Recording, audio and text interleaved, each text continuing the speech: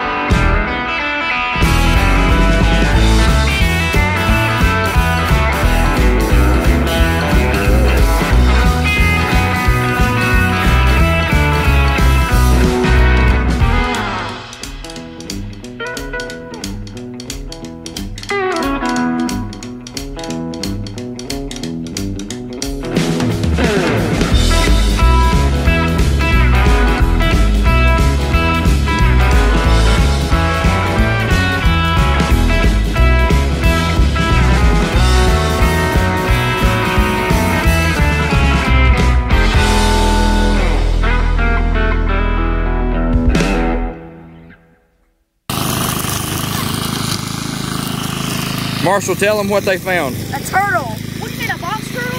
I think. As he was cutting down. What is it? Oh, this has got claws. It's got claws. All right, go take him. Wait, no, it doesn't actually. It doesn't. It's a piece of. Go take it. No. Go take it.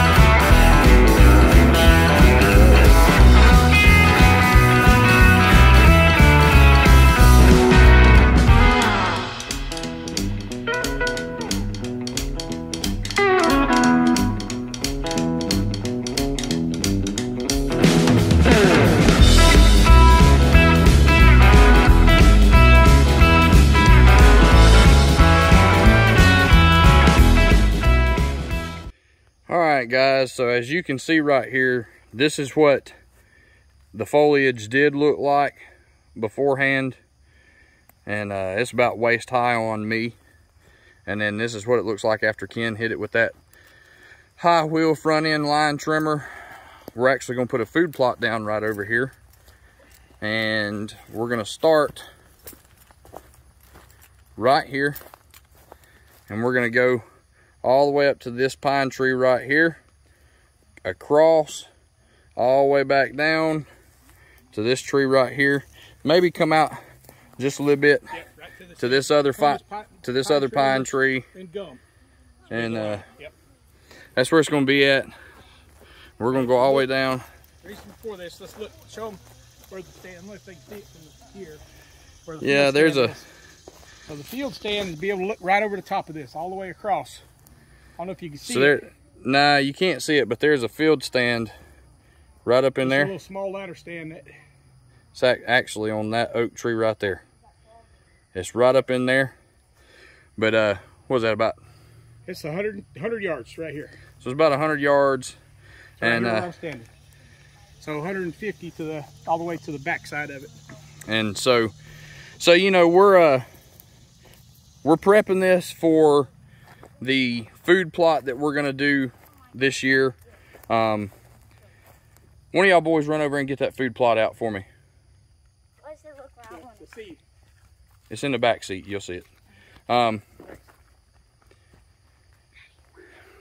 And so we're gonna plant it right up and through here. As soon as they get me the bag, we'll show you what kind. This Evolved Harvest Throw and Grow food plot. That's what we're gonna use. We're gonna put it all up and through here. Right now we're raking it out. We're gonna spray this down with some weed killer, and we're gonna end up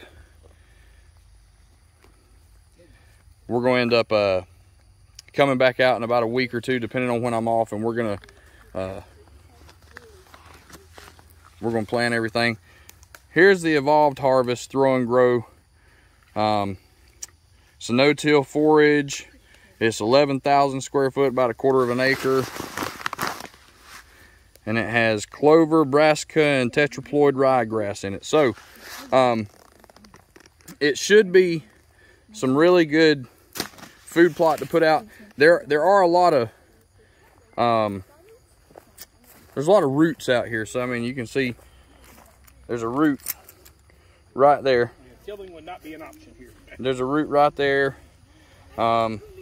Getting all up in here. There's actually a bunch of big rocks. Look, outcropping a rock, man. That rock right there, right there.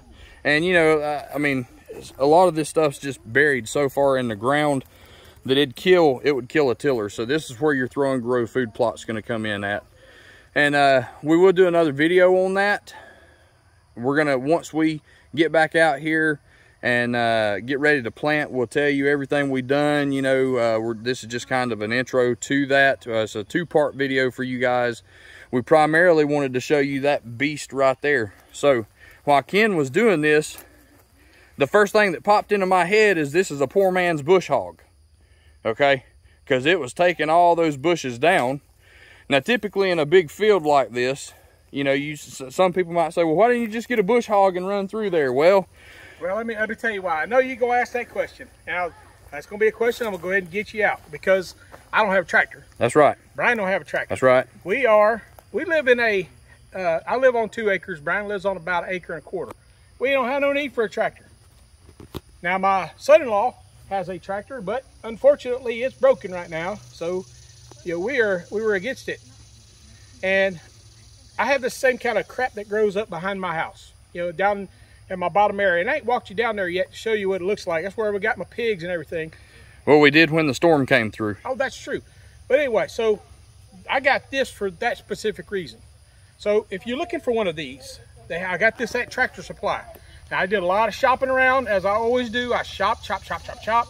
And I looked at review after review and found that this one had the best reviews and it was the least cost. So I'm going to leave a link down in the description about this. I bought this at Tractor Supply. It was $3.99, but I guarantee you it's the best $3.99 I've ever spent, because I don't have to worry about now breaking out the little weed eater to go mow around their yard.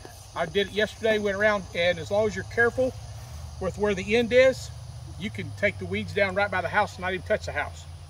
So it's awesome.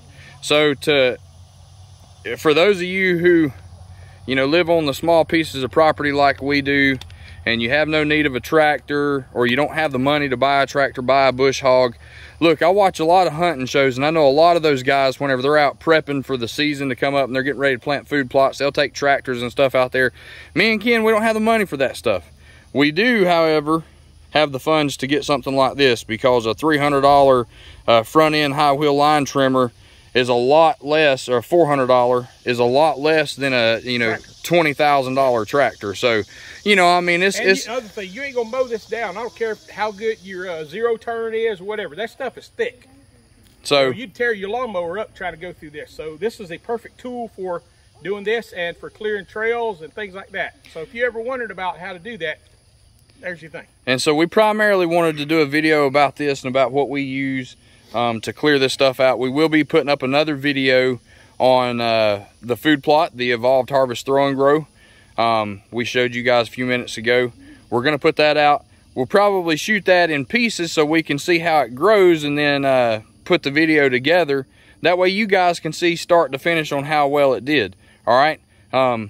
But until then, we do thank you guys for tuning in. Don't forget to like, subscribe, hit that notification bell, give us a big thumbs up, share the videos, leave a comment below, tell everybody about us. We want that algorithm to get in YouTube's database so that they start suggesting us on other videos and everything. We would not have a channel without you guys. We thank you, we love you, and remember, this is God's country. God bless.